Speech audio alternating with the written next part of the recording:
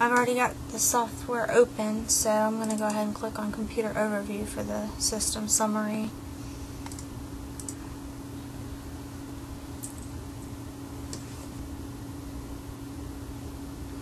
And once it's open, you can see information like system name, processor, memory board, and there's just a basic summary of the system.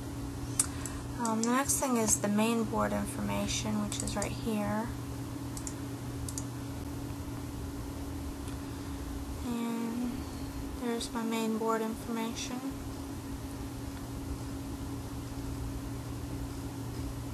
And there's a whole bunch in there. I'm not going to scroll through all that.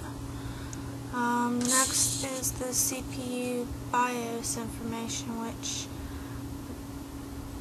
I believe that's this processor's one.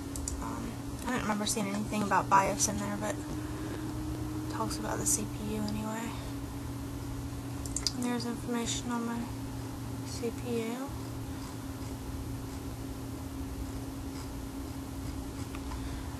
And the next one is video information, so I'm going to go down here to display and display adapters. And there's the information about my video card.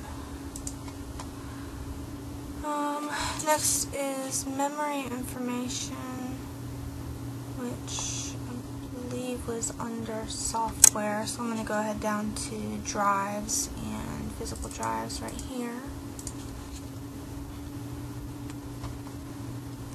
There's my physical drives.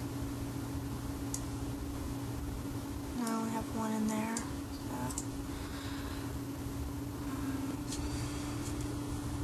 Port information is right here.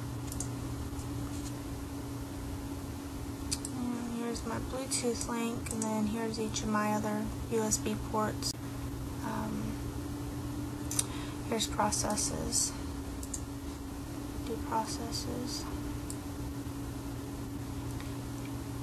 There's all the processes that are running. You can narrow it down to whatever programs you want to there.